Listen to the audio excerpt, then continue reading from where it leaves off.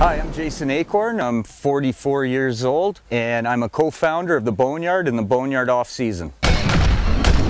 You know, I can remember starting to hunt back when I was just a little kid on my grandpa's farm. My brother and I would take the gun out and go hunt stuff, and it just stuck with us. It was handed down from our grandparents and my dad, my uncle, and my brother and I have hunted our whole life, and it's been great. Hunting nowadays, now that I'm in my 40s, it gives me a chance to decompress and to sort of slough off the busy life in the city. And once I get out into the outdoors, all my problems, my worries, they go away, and I can relax. And there's nothing more in life other than my family that I enjoy more than being in the outdoors. 250 yards, down in the coulee, under a spruce tree. I'm pretty fortunate to have a really good memory of my successful hunts and a lot of the hunts that didn't really turn out as planned.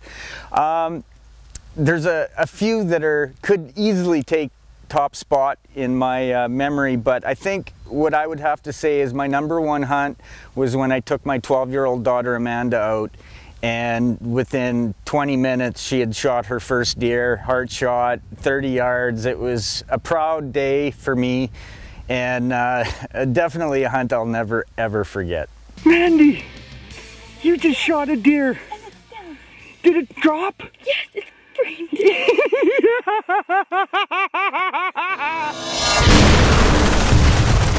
You know, Calvin and I, we get a lot of anti-hunter hate mail and some pretty disgusting comments on our Facebook page.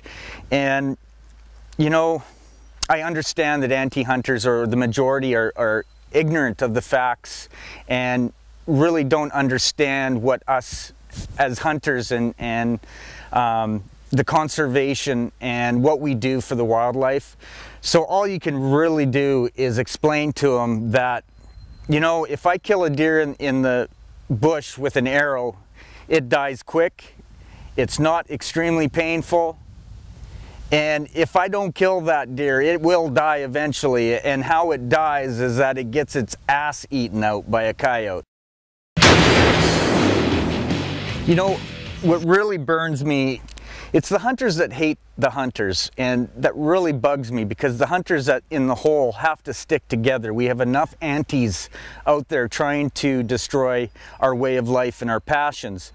These hunters,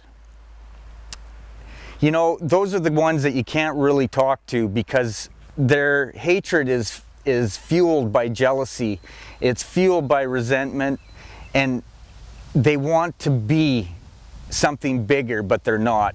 And what do you say to guys like that? There's nothing to say. Baba Booey, hit him with the hind.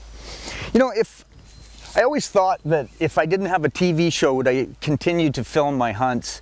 I'd actually started filming myself a year or two before we even really decided to start a show. I'm getting a little older now, and the camera's getting a lot heavier for me, but it is something that just, it's hard.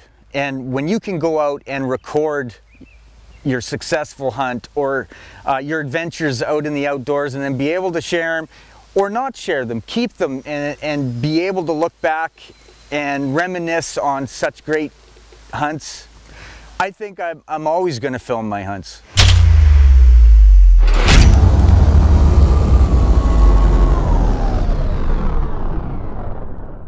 Hey now, I'm Jason Acorn, and you're watching The Boneyard. Yeah! Whoa!